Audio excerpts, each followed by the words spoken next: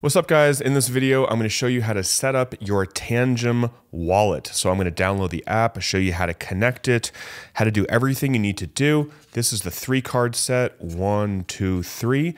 So I'm going to turn the camera to face my phone and show you exactly how to set it up. If you want to pick up a 3-card set, you can use my link and you'll get 10% off. So the first thing you're going to want to do is download the app. So go to your app store, type in Tangem wallet, and it should come up looking something like this. On the iPhone store or whatever, it has 3,500 reviews. So what I'm going to do is just download this. So next you're going to open up the app, and now it's asking me if I want to scan my card or order cards. So assuming that you already have ordered your cards, you will just click scan card right here. And now it's asking me, ready to scan, tap the card as shown above and hold until the end of the operation. So here are my Tangem cards. I have 3 of them. If you've never used them, you can just pick one. So I'm just going to pick one of the cards right here, and I'm going to hold it right to the back of the phone. And I'm going to keep holding it until that pops up. And now you can read it if you want. It's a lot. But I'm going to click accept. Now it says generate keys privately. Your keys will be securely generated inside the card. There is no seed phrase, which means nobody can export or steal it. So you can click create wallet. You can also click other options. And then if you want to use a seed phrase, you can do so. So they give you the option, which is actually kind of new. So a seed phrase is what most, if not all, other wallets use, like Ledger, Trezor, and all the other ones, where it is a 12 or 24 word phrase. So I'm going to go back and just click create wallet and not use the seed phrase. So create wallet, again, it's asking me to hold the card. And there we go. Now it asks me to start the backup process, add up to 2 cards. So now I have these other 2 cards right here. I'm going to click add a backup card, pick one of the other cards, hold it to the back of the phone. That's that. Add another backup card and do the same thing.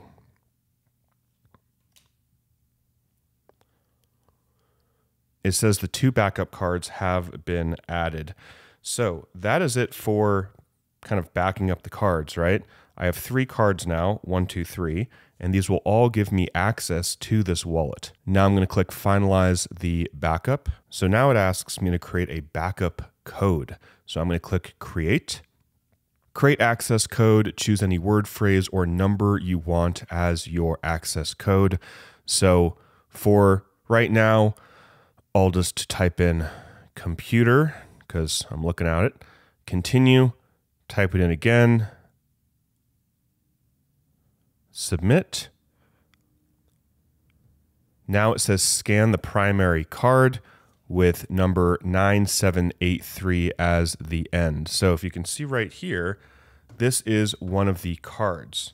See if you can zoom in on that, or if I can somehow get that to focus. There it is. So the last 4, it says 9783. So make sure you get that card that they're asking for. Scan primary card. Ready to scan. Going to hold that to the back of the phone. So I'm holding it basically right behind the cameras. So I'm holding it there. I'm basically touching it to the back of the phone. And that is it. Now I can do the other backup cards. So this is one ending in 9767. That is going to be this one right here. Scan card 1. So I'm literally just holding it to the back of the phone like this. There we go. So I'm holding it here. It's doing its little countdown. I may have moved it, so that could have been my fault. Let's see. There we go. It restarted it because I moved it. So you got to keep the card in the right place. And you'll feel it. There's a little haptic kind of vibration here. So far, super easy. Just follow the instructions.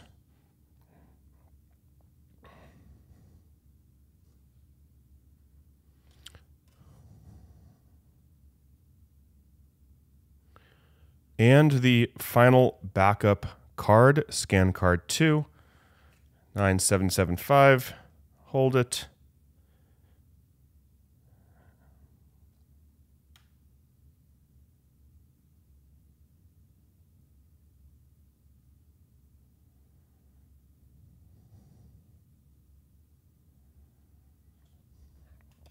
All right, so that is basically it. Would you like to use Face ID? So if you want to use your face as a part of your wallet, you can do so. So I'm going to say allow to use Face ID, allow, just scanned my face, and success. Okay, so continue to use my wallet. So obviously it's a brand new wallet. I have not sent anything here. Now, Tangem has a lot of different options, which I'll go through. So manage tokens on the bottom. You can see all the different tokens here, and they're coming out with a lot more basically every month. So tons and tons and tons of tokens. You can just search it on the top if you'd like as well. So what I'm going to do is I'm going to send some Ethereum, and you can choose which chain you want to send it on. So here we have, you can send it on Ethereum, or I can click Solana, and I can send ETH on Solana. What I'm going to do is just type in Sol, and I am going to tap that little button there, and this is going to be my main Solana wallet. So click Cancel, and now if I do save changes, whoops. Let me just scan a wallet because it's asking me to. All right, so what this did is on my home page, it added a couple different wallets. So now I have Bitcoin, Ethereum, Solana, and I added Ethereum on Solana. So if you want to add more tokens, you just go to Manage Tokens, and again, you find what you want. If you have a coin, you can click that little down arrow, and it'll say what chain do you want it on, or what network. So for example, Dogecoin, it allows you to do on BNB Smart Chain, BEP20, or the main Dogecoin. Taking a look at USDC, it gives you all of these different chains, which is really, really cool. Ethereum, Solana, BNB, Avalanche, Tron, Polygon, Kronos, Phantom. I mean, honestly, pretty amazing with the support here. So going back, let me just get out of this page. So now let's send some Solana to this address. So I am going to receive, or find my receive address here. So clicking receive. So this is going to be my Solana QR code, and then the address. I'm going to click copy that, and I'm going to go to a wallet right now and send myself some Solana. So right now I opened up my Phantom wallet. So right now I'm just going to paste that address that you just saw. That is the address I got from my Tangem. Click next. How much Sol? I'm just going to do 1 Sol and click next here. And sending that. And Solana is pretty fast, so it should arrive in my Tangem pretty darn quickly. So let's just wait for this and check in with you when it is in my Tangem. So about 20 seconds later, it appeared in my Tangem wallet. So if I go back, again, this is the screen, the home page for Tangem, and you can see I have 1 Sol in my Solana wallet. So what can I do from here? Well, I can receive more Solana. If I click send, all I would have to do is enter another Solana network address, and then that's it. I could then swap it. So if I click swap, there is an in-app swap feature.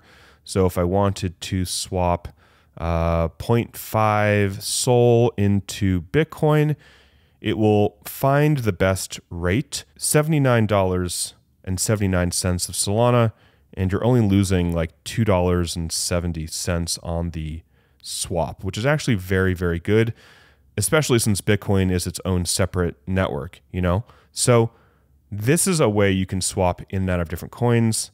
If I click Bitcoin, I can then pick another token to swap into, but I would need to add that to my wallet first. So what do I mean by that? Let's say I have Solana, but I wanted to swap it into, I don't know, Tron or something. No, I don't want to do Tron. Let's say I want to swap it into USDC. I want to cash out, right? So it would be the cheapest and the quickest to click USDC on Solana. But let's say I want to have the option of getting ERC20 USDC. So I will add those two. I'll click Save Changes. And there you have it. Those two were added. So if I go back to Solana and I click Swap, we'll say I want to swap 0.5 right here. And rather than Bitcoin, I want to, now I have other options, right? USDC coin on Solana, or I can convert it to USDC on Ethereum. So USDC on Solana, I would be losing about $2 in the swap, and then USDC on Ethereum, I would be losing around the same. It's around a $2 swap. So hope that makes sense. You can swap in and out of different coins here. So basically that's how you add coins, and then you can use the deposit address for each. So USDC on Ethereum, if I click this and then I click receive, this will give me an ERC20 deposit address for USDC. So very kind of simple there. And you can add all the different coins that you want.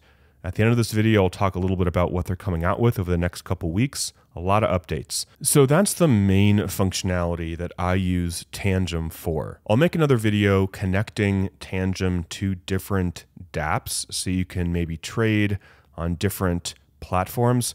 But in this video, I just wanted to show you how to add coins, how to receive coins. So for example, if you had Bitcoin, you would click Bitcoin and then you would click receive. And this is going to be your Bitcoin network address. You can also buy crypto. I've not done that myself. It looks like it goes through a third-party website, Mercurio, I believe. So I've never done this, but apparently you can.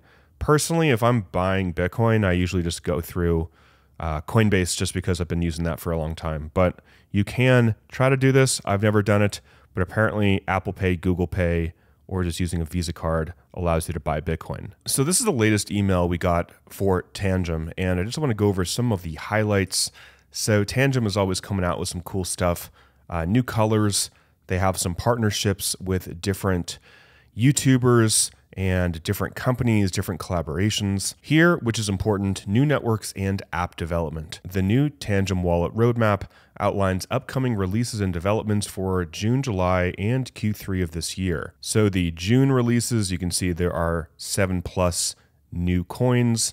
July, 6 different ones, under construction, different networks, all sorts of new things coming online. They're also adding native staking functionality for multiple networks, including Solana, Cosmos, Polkadot, Polygon, Cardano, Avalanche, Tron, Binance, Near, Tezos, Kronos, and Kava. Also adding new languages, and again, they are adding new coins for June and July. So if you want to pick up a Tangem, if you don't already have one, there's going to be a link below where you will get 10% off your order. So here, the website, yes, you just tap your phone, very, very easy. The card's embedded chip generates a random private key, ensuring that the wallet cannot be compromised. The activation process, like I showed you, took probably even less than 3 minutes. So there's a reason that I suggest getting the 3-card set, which I have right here, 3 separate cards.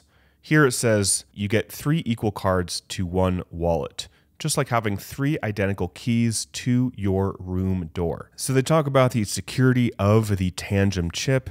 It has a really high water, dust, and temperature resistance. It can withstand X-rays, electrostatic discharge, EMPs, and there are no points of vulnerability or elements that are prone to failure here. So I was going to end the video, but first I actually wanted to restore the wallet. So what I'm going to do is I'm going to delete the Tangem app off my phone. Okay, now I'm going to go and find it again. So let's go ahead and download the Tangem wallet again. So there's a benefit in having 3 cards. It says a 3-card set, I'm reading it right here on the computer.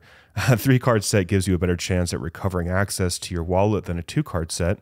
If one card is lost or stolen, you can use the other card to get access to your wallet. But if you lose one card and you forget your access code, you'll need a third card to reset the access code. Therefore, we recommend getting the 3-card set. So I'm going to click scan card right here. And let's scan that card. And it wants me to add that access code, but let's say I forgot it. So I'm going to click forgot your code. And now I'm going to create a new access code. So I'm just going to do my name, confirm access code, continue, tap the card you want to restore. So I'm going to click continue and then tap that card.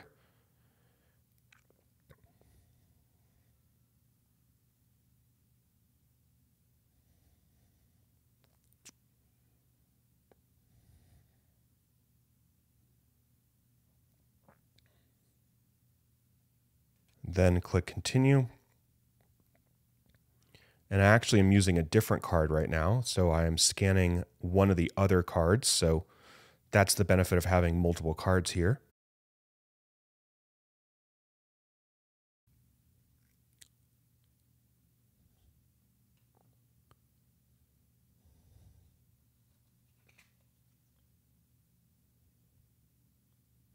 Now it's asking for the 9775 card. That's going to be right here.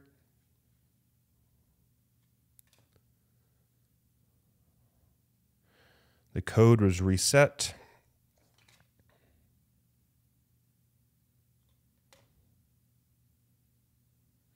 I'll use Face ID. So right now I'm going to say get addresses, click in my name, which was the access code, then click continue.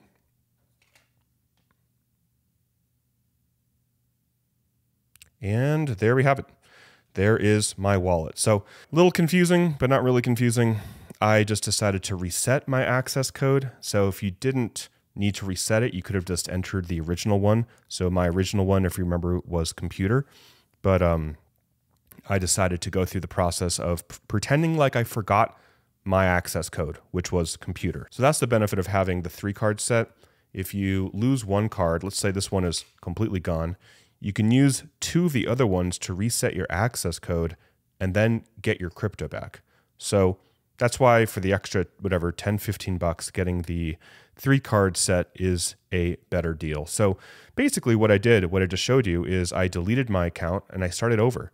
And here is literally what I had before I deleted my app, I should say. So I hope you guys enjoyed the video and you learned a couple things about how to set up your Tangem and how to use it. If you don't already have a Tangem wallet, you can use my link below and you're going to get 10% off your order. I highly recommend getting the 3-card set right here. Hope you guys are doing well. Till next time, talk with you soon, and bye for now.